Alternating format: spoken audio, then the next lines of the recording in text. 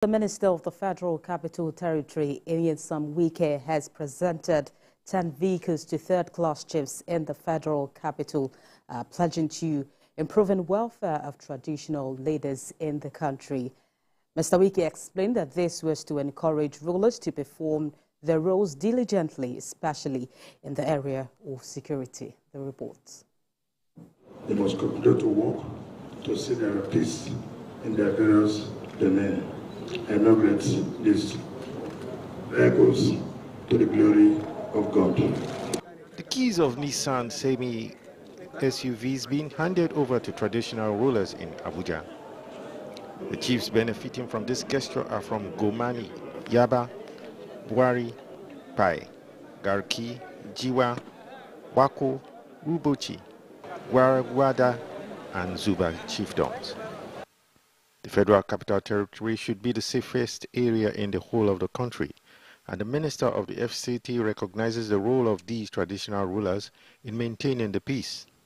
I'm going to provide 10 vehicles to you today, hand it over to you to please help in supporting government to fight insecurity in your domain. And I congratulate you, and be sure that we're going to work together with those first class, second class, third class, and non-class. And non-class, because if you don't work together, you will not achieve a result. Everybody is important in the fight against insecurity.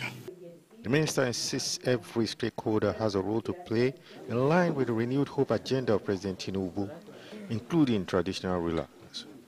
He believes mobility is crucial to the chiefs, performing their roles and maintaining their dignity. Particularly the traditional rulers have a role to play in terms of security. You know your communities better than anybody. You know those who live within your communities. So you'll be able to identify those who look like strangers where you stay.